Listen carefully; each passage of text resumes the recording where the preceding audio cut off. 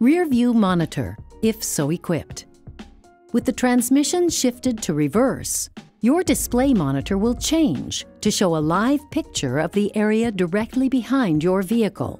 The color lines display the approximate distance between an object and your rear bumper.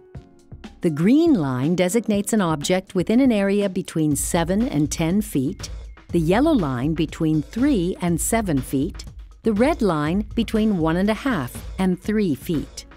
Pressing the setting button and selecting the display key while the RearView monitor is on will allow you to adjust the brightness, tint, color, contrast, and black level of your RearView monitor's image. Certain temperatures and other conditions may momentarily affect the clarity of your display's picture. Please read about these in your owner's manual. The RearView monitor is a convenience. Always turn and look before backing.